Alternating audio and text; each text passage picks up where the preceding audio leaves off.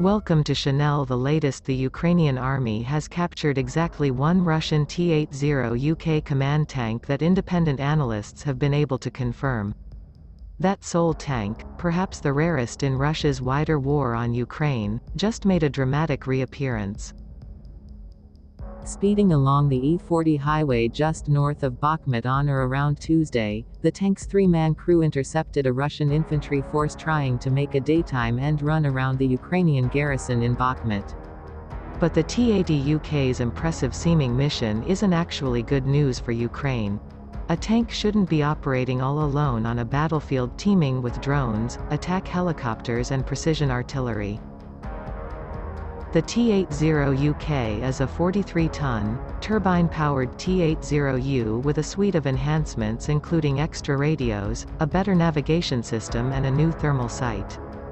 The turbine makes the tank fast. The extra radios lend the crew situational awareness. The commander can talk to more other units at the same time. Russia's Kyiv tank plant in St. Petersburg developed the T-80UK in the 1990s, mostly for export. But the Russian army took delivery of a few of the speedy tanks with their distinctive dual radio antennae. The 11-month-old wider war in Ukraine hasn't been kind to Russia's armor corps. Russian brigades have lost at least 1,500 tanks, including around 500 that the Ukrainians captured. The losses include around 400 T-80s, including that one T-80UK, which the Russians abandoned back in March. The Ukrainians recovered the abandoned T-80UK, fixed it up, slapped on fresh markings and gave it to the 30th Mechanized Brigade, one of the Ukrainian Army's older heavy formations. The 30th Mechanized Brigade is a former Soviet formation that, for 23 years following the fall of the Soviet Union, provided much of the new Ukrainian Army's heavy firepower. When Russian forces invaded Ukraine's Crimean Peninsula back in 2014, the 30th was one of the few brigades that Kyiv could count on to stand and fight. In early 2014, the brigade held positions just north of Crimea in order to deter further Russian advances. When Russian-backed separatists attacked in eastern Ukraine's Donbass region later that year, the 30th rolled east to engage them. Today the 3,000-strong brigade with its T-64 tanks, BMP fighting vehicles and 2S-1 and 2S-3 howitzers holds the line north of Bakhmut, 30 miles north of Donetsk, the seat of the separatist Donetsk People's Republic in Donbass.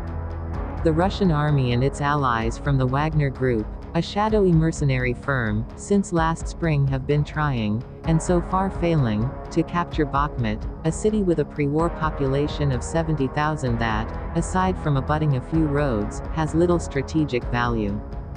But it's in Bakhmut that Wagner has chosen to prove its human wave assaults, thousands of under-trained ex-convicts throwing themselves at Ukrainian positions, could work, and where the Russian army has chosen to begin escalating its operations in Donbass in anticipation of what observers expect will be much wider winter offensive.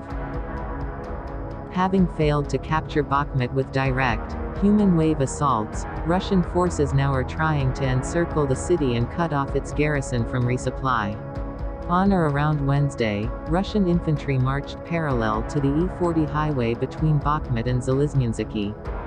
It's apparent the Russians had found a gap in Ukrainian defenses. Tom Cooper, an independent expert on the Russian military, believes the gap appeared as the Ukrainian army rotated fresh brigades into the Bakhmut sector. The Russians broke through and drove for almost a kilometer in a western direction, almost reaching Zaliznynsky, Cooper wrote. The 30th Mechanized Brigade scrambled to respond.